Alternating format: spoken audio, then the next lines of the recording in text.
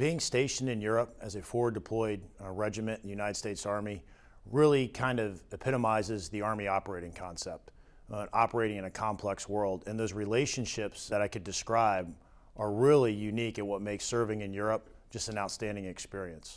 An assignment in U.S. Army Europe is sometimes referred to as the best leadership opportunity in the Army, and that Europe in general is the Army's leadership laboratory.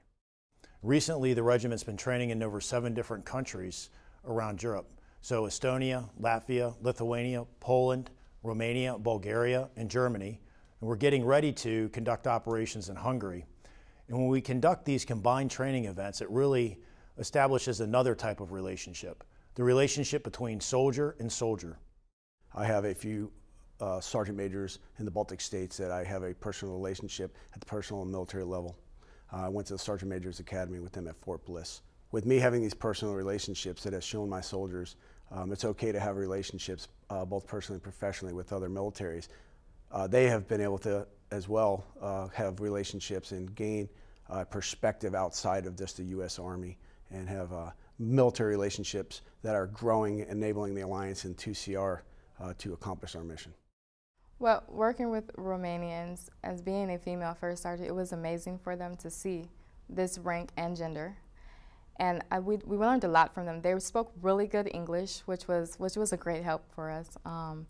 And we learned some of their language. We learned the Romanian language as well. And we learned a lot of their ways of handling logistical, as well as they learned a lot of ours. Operation Dragoon Ride was our road march back from Estonia, Latvia, Lithuania, and Poland back through Germany. And the sentiment that we saw from the local population was probably one of the most significant and emotional experiences of my time in the Army. It was absolutely unbelievable. You know, the opportunity that we had to see the population of Eastern Europe come out and support not only our regiment, but the United States Army and the United States of America was a career-defining moment. The popularity, the show of emotion that the people showed us was just absolutely unbelievable. As far as overall the impact it had, I think that's something that my soldiers will remember forever. So an example, when I was in Prague, an elderly woman in her 70s came up to me, and she thanked me for my service, thanked us for coming back, urged us not to leave, and she said that the U.S. Army had liberated the concentration camp that her father was in, obviously before she was born. And my stories have very similar. My soldiers have very similar stories, throughout the trip.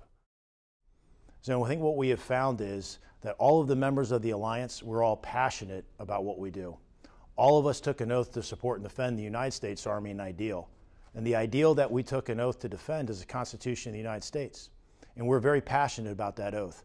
Well, what we found is training with the soldiers across Eastern Europe that are members of the Alliance, they are just as passionate about defending their country, and they take their profession very seriously.